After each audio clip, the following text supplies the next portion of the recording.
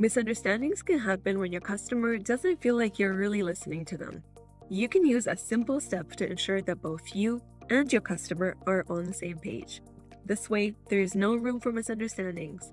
When you learn this technique, you'll be able to show your customers that you truly understand their needs, and they'll appreciate the effort that you put into making sure that communication is clear.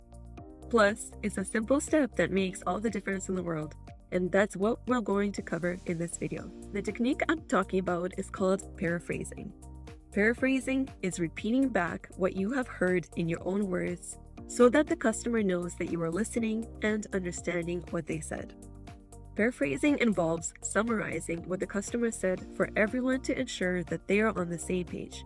In addition to asking clarifying questions, paraphrasing is a great way to build rapport and show the customer that you understand and care about their situation. When you paraphrase information, you restate what someone said, but in your own words. For example, let's say that a customer tells you that they're experiencing issues with making a payment on your website. You can respond by saying, "It seems like you're having trouble paying for your order online."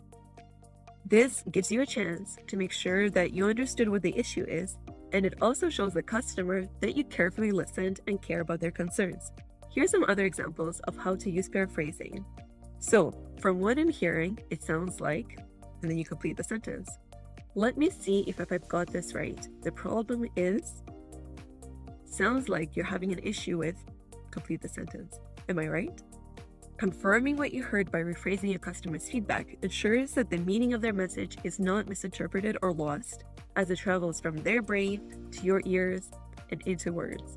So, when you confirm what you've heard, it helps build trust between you and the person you're speaking to because they know that you really listened to what they had to say. So, the steps are listen, don't interrupt, ask clarifying questions, and paraphrase to check your understanding. And your homework for this video is to incorporate these strategies into your conversations. Remember that improving your customer service skills takes practice. So keep up the good work, and I'll see you in the next video. Click on the link below to continue with the course. And if you enjoyed this tutorial, I would love it if you could give me a thumbs up and subscribe to our channel for more updates. See you soon.